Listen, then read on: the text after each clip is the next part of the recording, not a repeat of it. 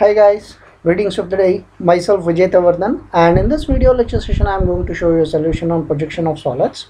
And an example problem is like this. A square pyramid 35 mm sides of base and 60 mm axis length rests on HP on one of its slant edges. Draw the projections of the pyramid when the axis appears to be inclined to VP at 45 degree. So according to the given condition, we have to construct a rectangle using a command called as rectangle. We have to construct a square.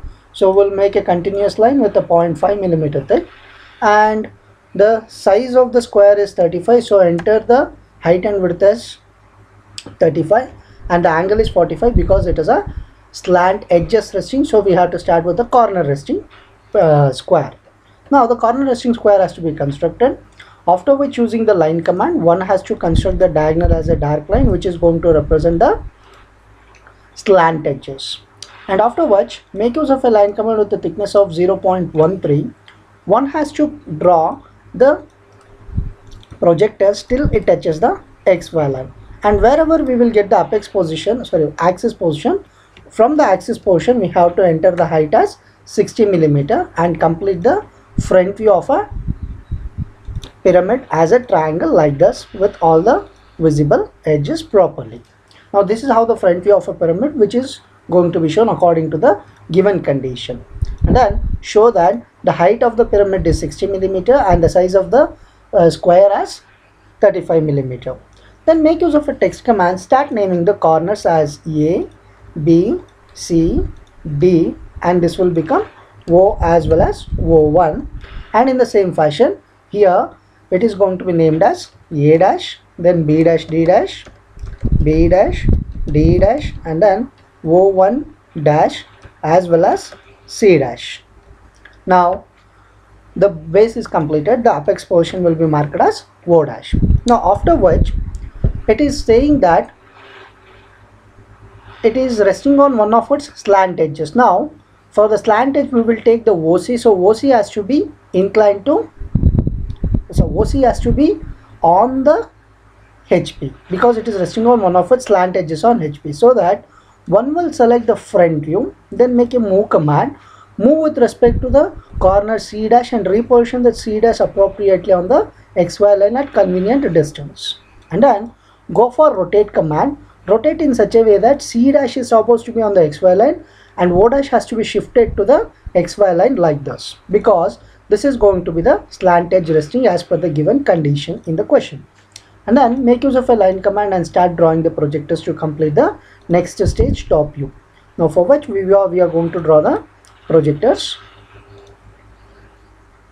So A is going to be projected here and C is going to be projected here and B and D is going to be projected here.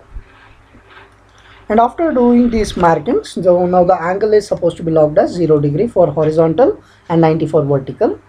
Then go for a text command, start naming the corners. This will become C, this will become B, this will become A, and this will become D, and this will be O1, and this is going to be O. Now according to this, one has to complete the boundary line according to rules of visibility. So the boundary line will be starting from C to D, then O, then B, and then back to C. This is going to be the boundary line.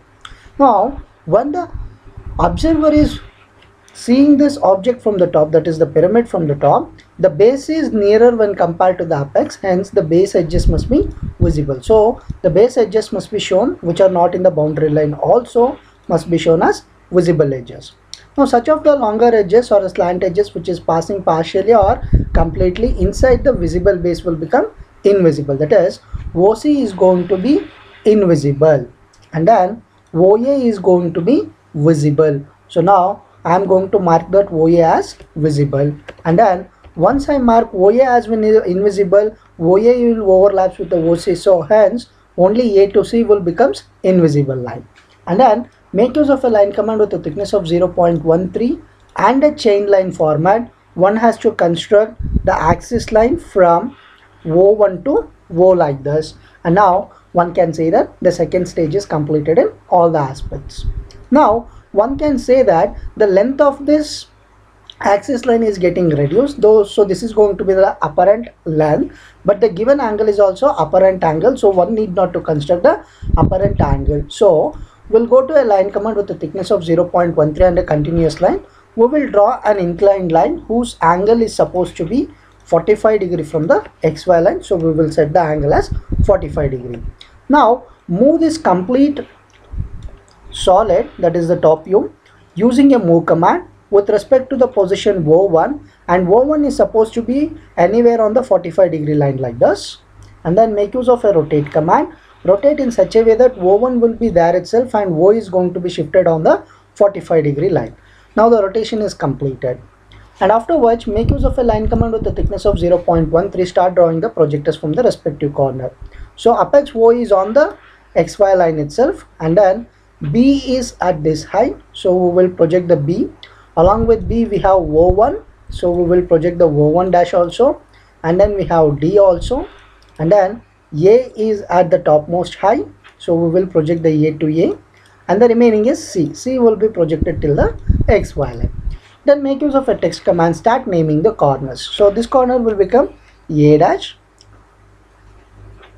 sorry, this corner will become B dash, and this corner will become A dash, and this corner will become C dash, and this is going to be D dash, and this is going to be O1 dash, and the apex position O dash is on the xy line.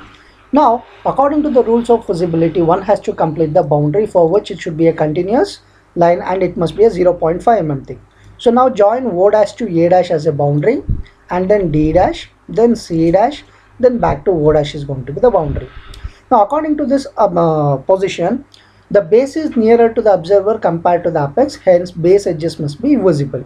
So C dash, B dash, and B dash to A dash is visible. Such of the slant edges either partially or completely passing through the visible base will become invisible, and outside becomes invisible. So according to this, so O dash D dash is supposed to be joined as a invisible edges, and however O dash D dash is passing outside the visible base, hence it must be visible. So this line is going to be joined as a visible line, and afterwards the axis representation should be shown. So we'll select the axis form, that is a chain line, and it is going to be connected from O1 dash to O dash.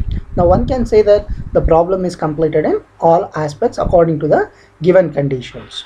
And if you have any sort of doubts, please feel free to contact me. And also kindly share this video to all your first year engineering students, and also subscribe to my YouTube channel. Thanks for watching my video.